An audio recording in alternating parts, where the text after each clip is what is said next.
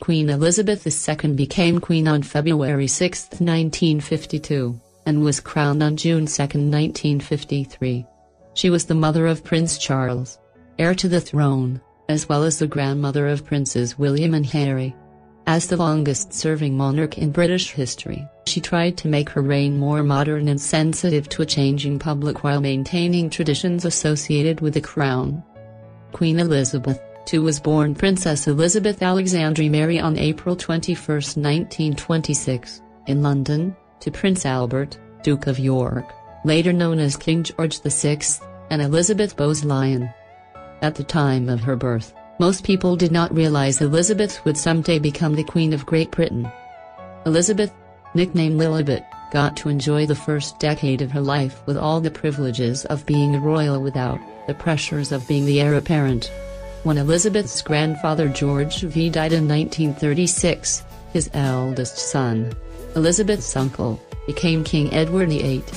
Edward, however, was in love with American divorcee Wallis Simpson and had to choose between the crown and his heart.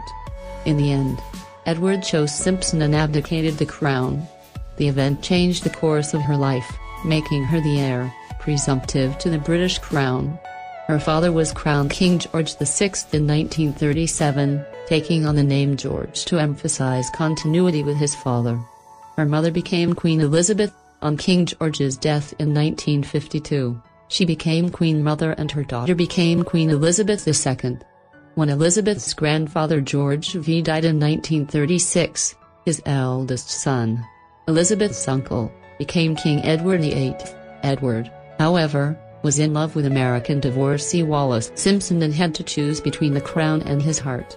In the end, Edward chose Simpson and abdicated the crown.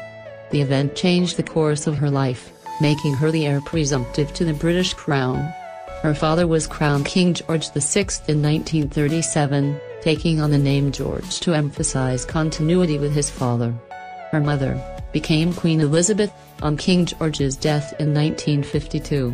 She became Queen Mother and her daughter became Queen Elizabeth II. Elizabeth II's father and mother were known as the Duke and Duchess of York.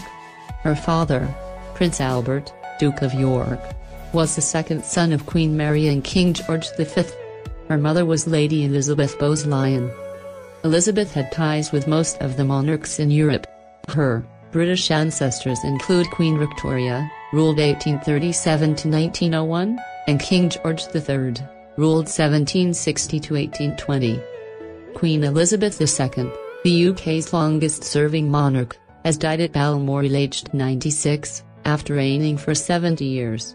Her family gathered at her Scottish estate after concerns grew about her health earlier on Thursday. The Queen came to the throne in 1952 and witnessed enormous social change. With her death, her eldest son Charles, the former Prince of Wales, will lead the country in mourning as the new king and head of state for 14 Commonwealth realms. Seems like even Queen Elizabeth II's death might not be enough to repair the strained relationship between her grandsons, Prince William and Harry. According to Fox News, the reason for this is simply because Harry and Meghan, and Catherine, and William are not speaking. Though people speculated that the Queen's death would be an opportunity for the royals to get back together, but as a source pointed out, while the duo feels sorry for Harry, any feelings of the thought taking a turn halted when Meghan decided to offer her guttural feelings to the New York-based magazine, The Cut. Are you all my personal dreams?